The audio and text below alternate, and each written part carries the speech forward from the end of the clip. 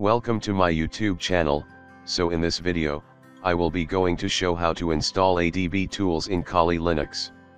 So, first of all, you have to open the terminal. This command is to check connected devices but command not found, ADB, which means ADB is not installed in my Kali Linux. So now you have to type this command in your terminal. I will give the commands in the description, where you can simply copy and paste.